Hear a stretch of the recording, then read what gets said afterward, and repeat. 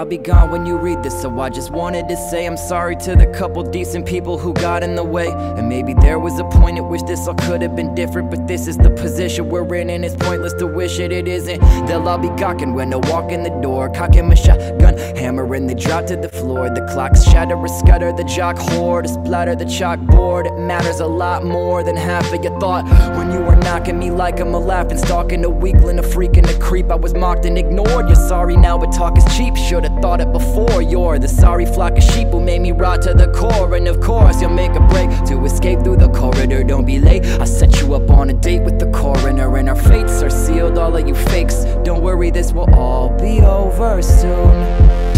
You got your finger on the trigger, kid.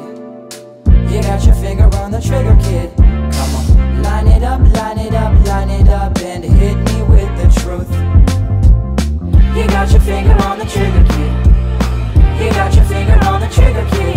Come on, line it up, line it up, line it up, and hit me with the truth. Thanks for tuning into the top-rated crew in the news. Feels great to us that we're the one that viewers would choose. I'm hearing through my producer, we got the scoop on the name and the favorite